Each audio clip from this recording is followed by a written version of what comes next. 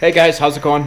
Hope everybody's having a good day. Hope it's as nice where you are as it is here, because we're having a beautiful day here.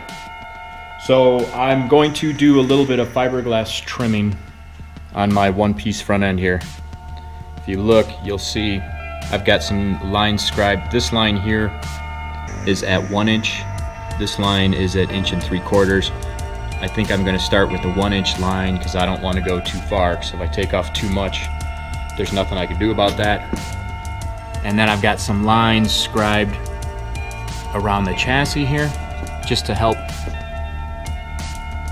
make it look a little bit straighter. If you look right now, it actually comes down a little bit on this side, so I scribed a line that's even with the push bar on here. So I'm going to take the front end off. I'm going to take it back to the backyard and clip those pieces off. I'll show you how I'm going to do that. When I do that, I'm going to be using my grinder here. This is a metal cutoff wheel. This is what I'm going to use to cut the fiberglass. It goes through it like butter, literally.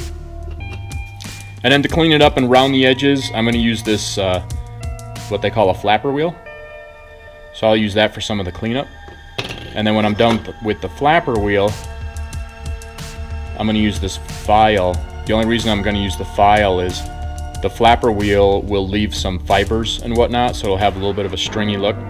If I go around all the edges with this file will take off the fibers.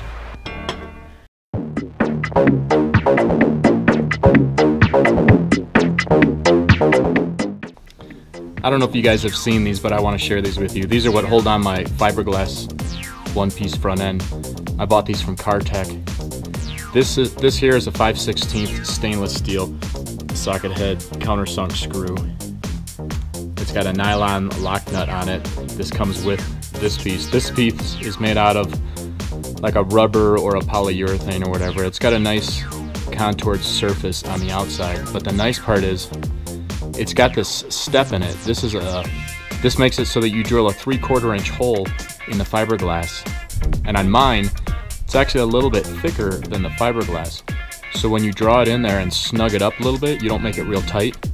It kind of expands out a little bit and grabs the fiberglass, and it makes it so that it holds the fiberglass firmly, but there's a little bit of give and flex in there, so it allows your fiberglass piece to move around a little bit. They're really nice. They're really nice. Really good for holding on fiberglass if you're not going to be doing like Zeus quick release fasteners or something like that.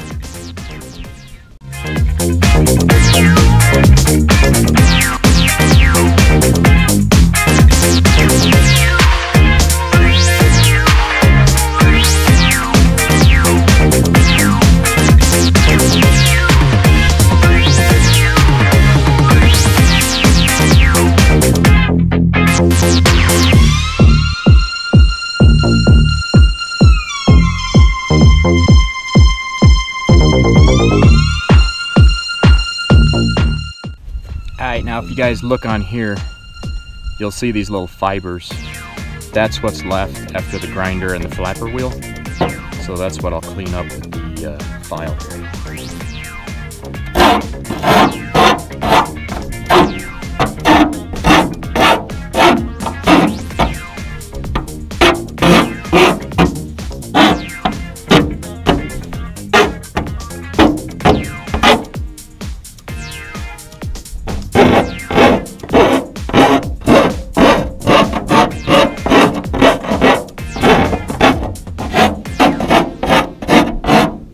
That'll leave you with a nicer edge, something a little easier to work with, and you won't get as many glass fibers in your hands as you're working on it.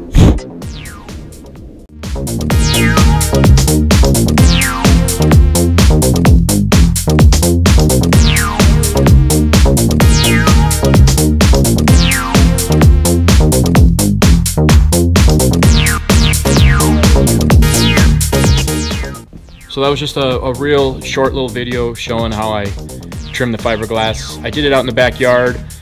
If I was doing it anywhere where the dust was actually going to be coming back at me, I would have worn a dust mask, but doing it out in the backyard where there's a little bit of breeze, and if I was just cutting a little bit like that, I I usually don't worry about that, but keep that in mind. You don't want to be breathing too much of that stuff. So thanks for watching. Hope it helped you guys. Hope I'll see you in the next video. Take care.